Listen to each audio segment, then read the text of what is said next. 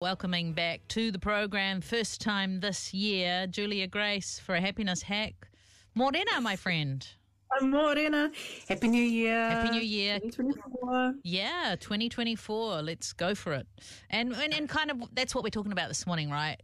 Some people call them New Year's resolutions and things, but you actually say New Year, same you. I like that. Tell us about that, Julia. I think we sometimes have this idea that certain times or seasons or periods of our life make the normal things magically easier. And so we get to New Year's, we get to, for some reason, the 31st of December, and we suddenly think that all the things that we thought we were going to do and achieve over the rest of the year, which have not worked out well, are suddenly going to be magically better and easier. Yeah, why is that? It's changed. I know, because people on Facebook, they're like, a new year, it's going to be the best one yet. And I'm like, is it? You don't know that. You don't know. No, you don't. Exactly. So New Year, there's a lot around this time of year. New Year, new me. You know, Yeah. people going, right, okay, this is my big chance, and thinking that often we're going to stop doing. You know, I'm not going to do this anymore. I'm going to stop this, drop that. Had enough of this kind of habit, and while there's some really good ideas and thoughts around goal setting, I think this whole concept of completely recreating ourselves and the expectation on ourselves to do that can be really, it can almost work against us because we pick out too much, right? Does that resonate with you, Lizzie? Have you ever had that experience? Oh, yeah. I mean, beginning of the year, right, I actually, how I remember it the most was when I was a kid at school, maybe high school, and you know how you get your brand new books? And I was like, right, I'm going to keep my books really tidy. I'm not going to doodle all over the front. I'm going to pay attention in class. I'm going to just, new beginning, new book. But, a few weeks in, there were pictures of snails and rabbits all over the front of the book. And, there was just the mess. And so, yeah, I didn't change. Well, sometimes we can change for a certain length of time and then it becomes difficult. So for the beginning of the year, I've got a different concept. Instead of New Year, new me, it's New Year, same me, but maybe with just some more, slightly tweaked changes in my lifestyle. So in my work, in my book and everything I do under the Be Kind to Your Mind, one of my main pillars is the concept of 1 degree of change. So the little small changes that shift the direction. So if you imagine you're on a boat and you move 1 degree of change to the right.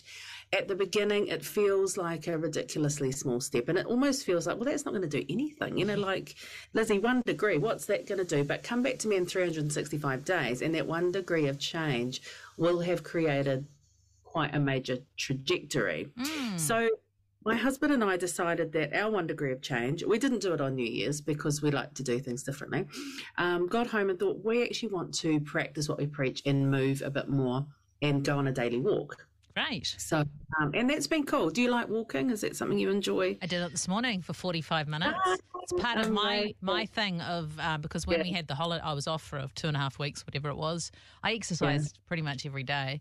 I knew once I got back to work, it might not happen, but what I've discovered, and I really hope I can stick to it, is it just does me so much good exercising first thing in the morning, and then it's out of the way. And then I come home in the evening and I want to finish off that movie and I just lie there like a sloth. And I'm like, yeah, but I already did my exercise. So it's like you're putting money in the bank. Yeah, that's brilliant. And also you can sit there feeling very smug and self-satisfied in your evening session going, check me out.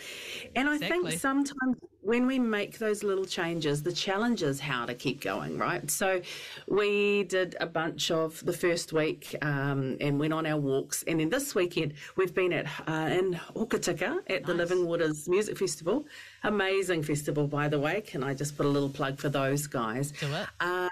And all of a sudden, Michael's going up and down the hill, sorting out my gear, getting my guitar, finding the slides for my session. And he's like, oh my gosh, my shorts are falling down. I've lost weight from walking. Wow. So I had to, and he had no belt. So I had to donate to him one of my sashes of my floral multicolored dresses, which he tucked away under his t-shirt, which was quite funny. Hilarious. But we'll get this conversation. Well, this is great, but how do we keep going? And the main thing is actually to build consistency. You have to keep doing something. Keep turning up. Again, yeah, I said, we're driving down a highway and the off ramp that says I won't bother doing anything is 3 lanes wide with flashing signs going, pull off here. And big donuts in your face. Yeah. And on the other side of the freeway is this little goat track, which has only been formed 7 days ago, which you can hardly see, which says, hey, go for a walk. And it's difficult to pull off onto that one when there's a 3-lane highway going, lie on the couch and do nothing. So the only way to build consistency from a psychology point of view is simply to do it over and over again until 1 lane turns into 2, turns into 3, and it becomes an easy way to do that, removing the barriers. So I just want to encourage people at the beginning of this year, instead of trying to recreate your entire life, look for the 1 degree of change, just some little things that you could do that you reckon, if I start this, I think I could do this for the long term, and set some goals that are far more realistic. It's not new year, new you. It's new year, same you, and all the same excuses. So set yourself up for success. Love it. Absolutely love it. Thank you, Julia.